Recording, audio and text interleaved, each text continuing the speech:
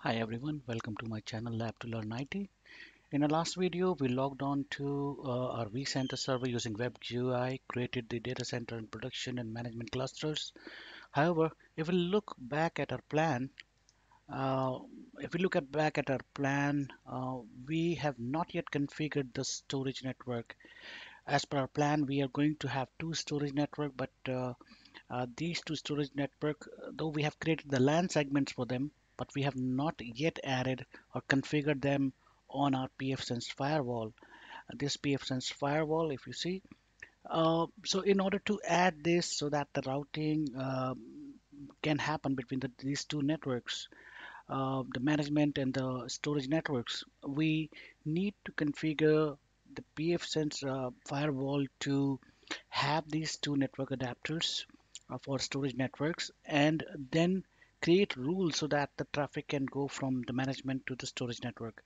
So in order to achieve that, we need to first log on to our management, our Pfsense firewall. Let me show you how you can log in. I'm closing it. So open your Edge browser, click on the shortcut that you have created, and then log in with your admin and password account. Once you log in, if you go to the interfaces, you can see that we only have two interfaces. One is our WAN interface, and the other one is our management interface. There is no interface or no network adapter added for the two storage network that we plan to add. So in order to add those two network adapter, first we need to shut down the firewall. So I'm going to diagnostics and click on halt system. Once I click on halt system, I need to click on halt. So this will turn off our pfSense virtual machine. Once the pfSense virtual machine goes down, as you can see, it is in process of going down right now. So we have to wait here for a minute.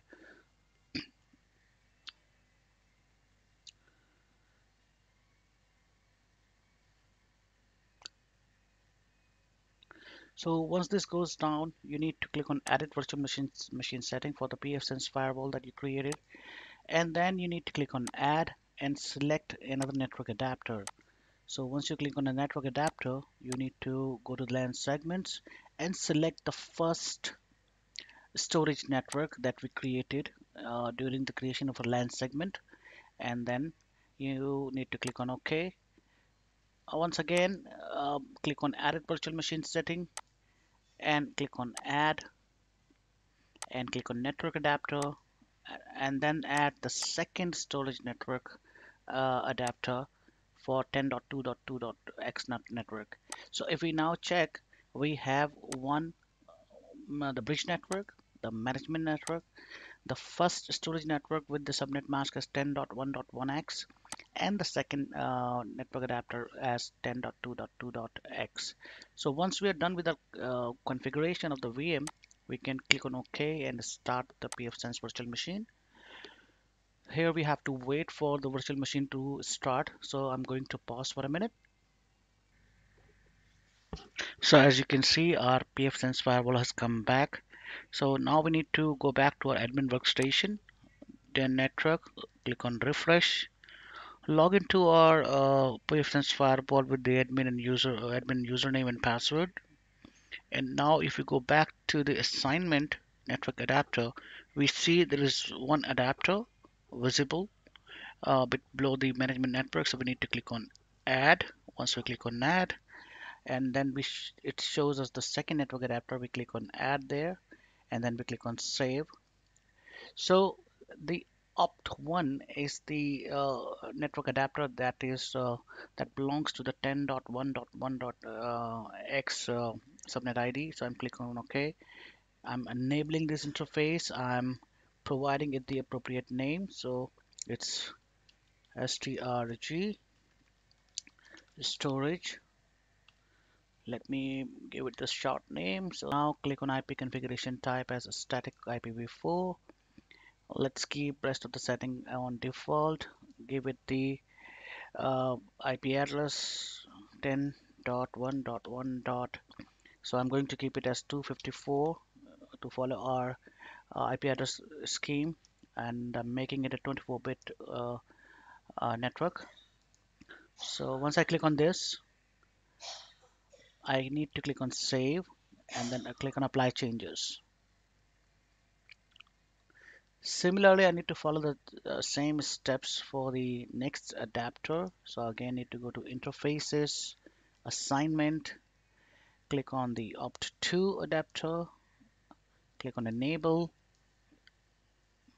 provide it an appropriate name, storage 2, static IPv address configuration. IP address for this one is going to be 2.2.2.2.254, and it's also going to be a 24-bit subnet mask, and click on save. So once we have added the adapters, now we'll be configuring their IP addressing.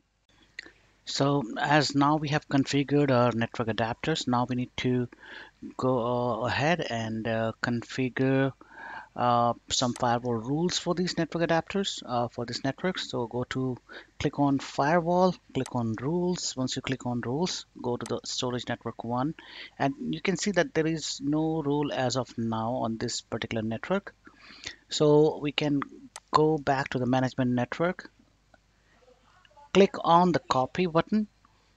Once we click on copy, we can now go back, select the interface of storage network, storage 1, and then click on save. So what it does, it actually copies the rule on from management network to the storage network, but make sure that you change the interface on which this role is going to belong to.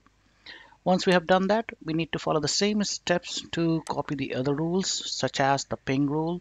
So I'm clicking on copy again.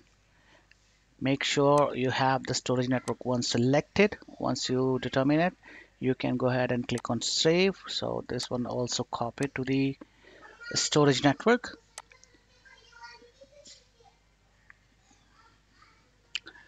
And because we don't need the storage network to be on the internet, I'm not going to copy this internet client rule.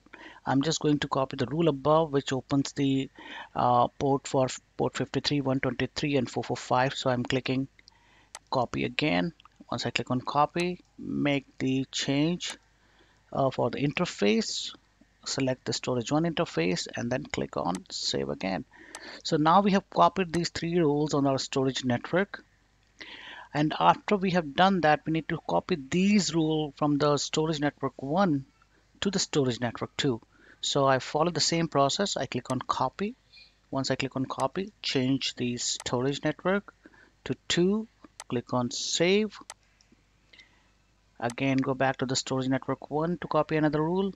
Click on copy. Change to storage network interface to storage 2, and then click on save.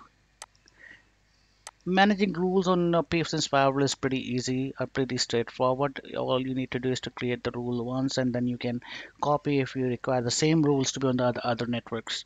So I'm again clicking on copying on the standard ports rule to the storage 2 network. Click on copy the storage 2, and then we again click on save. So now that we have a storage network configured, we can now attach a storage device to a storage network. And if you just want to verify if the storage network is up and functional and the routing is happening on through the Pfsense firewall, you can open the command prompt and try to ping the default gateway for the storage network, which is as we configured 10.1.1.254. So you can see we get a ping response from there, and you can check the default gateway for the second storage network by pinging to its IP address, and you see that we get a response. So as per our configuration, the two storage networks are up and ready to be used, and we'll be attaching the our storage device, a TrueNAS storage device, on these storage networks. So thank you for watching my video, uh, and if you think I'm providing value, please like, share, and subscribe to my channel, and we meet in the next video. Thank you.